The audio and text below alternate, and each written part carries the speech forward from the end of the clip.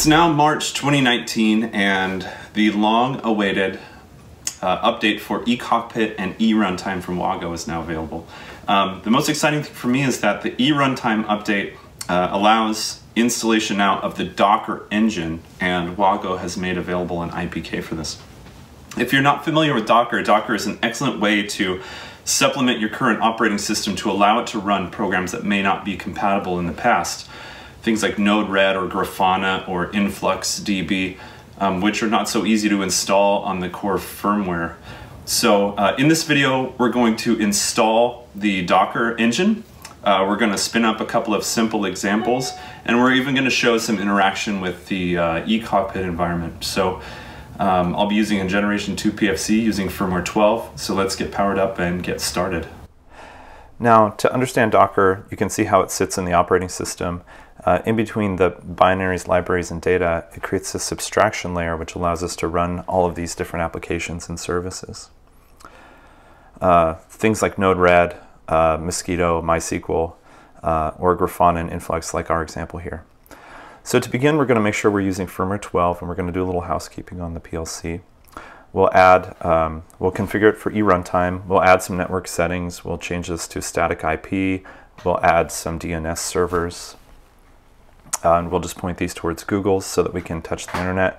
We'll go to routing, and we'll point this towards our router. We'll also go to ports and services, enable FTP, and then I'm going to add an NTP client so that we're using current time as well. Now we're going to FTP into the controller, and we're going to move our IPK files into the root directory. And we can shell in from here, and we can do the O package install. This changed from firmware 11. First, we're going to add an SD card. And once we've added the SD card, now we can run O package install with our Docker IPK. Once this is complete, we're also going to install this libcurl, which has the curl service, and now we need to reboot. Next, we'll look at the service we're going to install, which is Grafana first. Grafana is an open source dashboard, and if we go to the Grafana website and go to the live demo, you can see the kind of potential.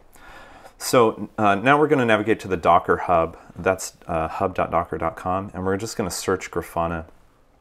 You can see there are over 10 million pulls on this image, so this looks like a good candidate. This typically will include information on how to run this, and you can copy the Docker pull command here on the right. So we're just going to issue this in command line, docker pull grafana /grafana. This may take some time depending on the size of the package, and I'm speeding this up for time's sake on the video. But it will go through the download process, and it will do the install. So when it's complete, now we can go run Docker images and see the image there. And we can copy the run command from the Docker hub. I'm going to change this a little bit because I want it to restart, and I want to just simply tie it to the network host rather than forwarding ports. I'm also going to add this volume command that will tie it to my local time.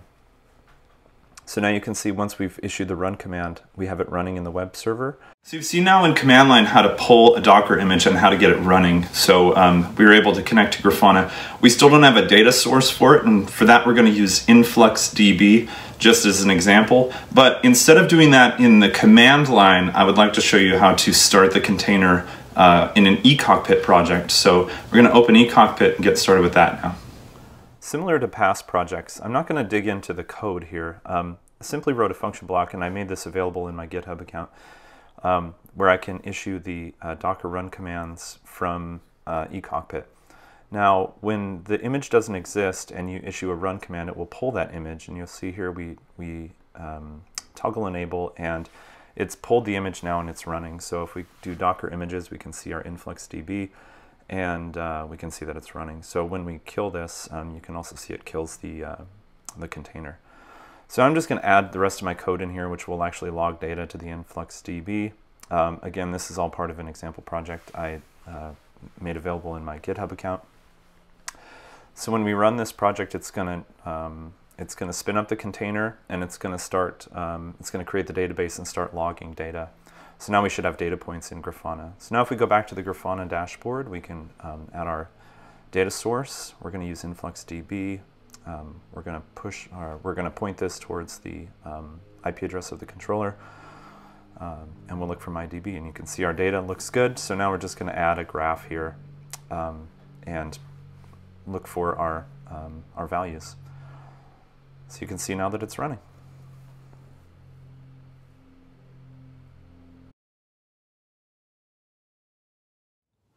So now we've installed the Docker engine, we've added a couple of images and run those as containers. Please leave your project and application ideas in the comments below. Ask any questions that you have, and thanks for watching.